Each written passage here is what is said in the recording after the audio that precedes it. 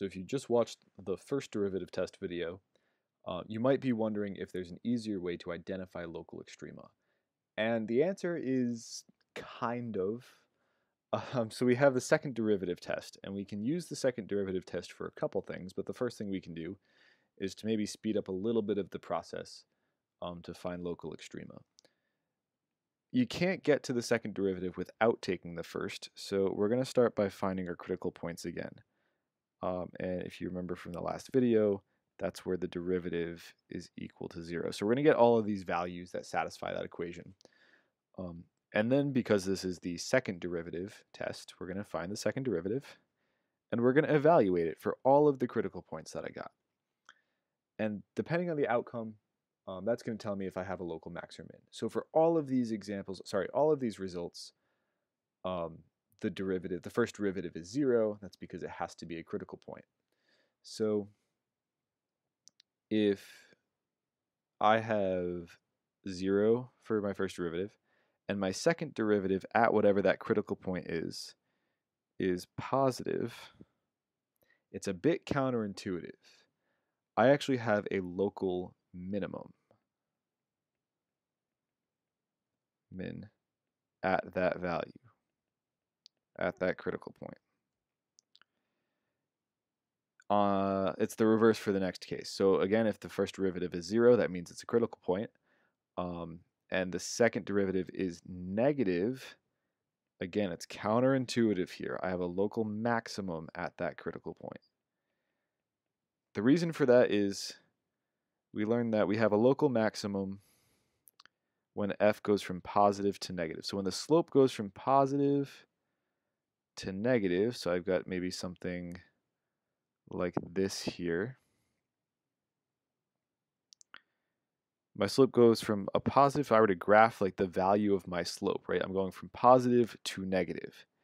Well, that produces a negative slope, which is why I get a negative second derivative in order to get a maximum value.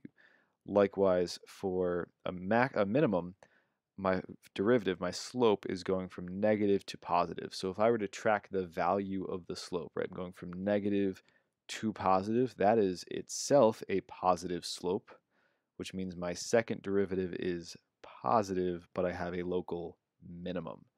So be careful. It's a little bit counterintuitive here. Want to be really careful. If both your first and second derivatives are equal, then the second derivative test is inconclusive, and I should just use the first derivative test instead. Use the first derivative test instead. We'll come back to this with our example from the first derivative test video in a minute. But for now, I want to talk about the other thing that we use the second derivative test for, and that is for what we call concavity. And we've talked about concavity before, right? We talked about parabolas. This would be a parabola whose concavity is upwards. So we say concave up, or CU. And we have parabolas whose concavity is downwards. We have concave down, CD. And since a lot of polynomial functions kind of just look like a series of parabolas, essentially, we can still apply the same word. So it's the same exact process as the first derivative test. I'm going to solve this equation with the second derivative equal to 0. So find the second derivative, set it equal to 0. We're going to make a sign chart, and we're going to test values again. I'm going to go through the results this time before we actually go through the example. When we make our sign chart and we test our values, if we test a value and we get a positive second derivative, then f is concave up on whatever that open interval is. Open interval. So again, it's still an open interval, not a closed interval. If f double prime is negative, we say, so again, this is positive and this is negative, we say that it's concave down. Again, on the same open interval. Or just on some open interval, rather. Interval AB. And if f double prime is equal to 0, which is what I'm solving by getting this, right? We say f is possibly an inflection point.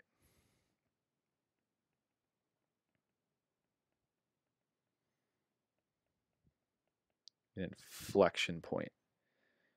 All this means is that we're moving from concave down to concave up, or vice versa. We're changing concavity at that point. This is just a change in concavity. You'll see what I mean in a minute. Realistically, these are the things we're solving for to make our sign chart. You're finding your inflection points and then kind of trying to find the concavity around that. So you don't see it too often. You do run into it once in a while.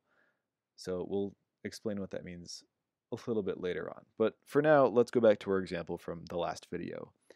And in the last video, I gave you a function. We found its derivative and we found the critical points. Great. So let's assume that I told you that you needed to use the second derivative test. I'm going to pick a different color. Use the second derivative test to determine if these critical points are maxima or minima. Well, in order to do that, I need to know what the second derivative is. So let's take the second derivative. I'm going to get 6x plus 4. Fantastic. I'm going to test those two critical points. So if I test negative 2.12, I'm going to get 6 times negative 2.12 plus 4. Fortunately, I did this ahead of time, so we get negative 8.72. And that is, of course, a negative number. And we said that if I get a negative number, I have a local maximum. And that checks out with what we did in the first video, in the first derivative test video. If I do this with 0.786, I get positive 8.72, which of course is a positive number. And so that is a minimum, which again checks out with what we said in the first derivative test video. So this is another way that we can find or classify local extrema using the second derivative test. Well, that's great, but we want to know more. We want to know about the concavity. So in order to do that, we need to find the points, find our inflection points. Where is the second derivative equal to 0? So where is 6x plus 4 equal to 0? That happens when x is negative 2/3. So I'm going to make my sign chart at negative 2/3. I'm going to test a couple points around negative 2/3. And I'm going to determine the sign of f double prime. So I'll pick easy ones. I can do -1 and I can do 0. I'm going to get, let's see, I get -2 when I plug in -1, and I get +4 when I plug in 0.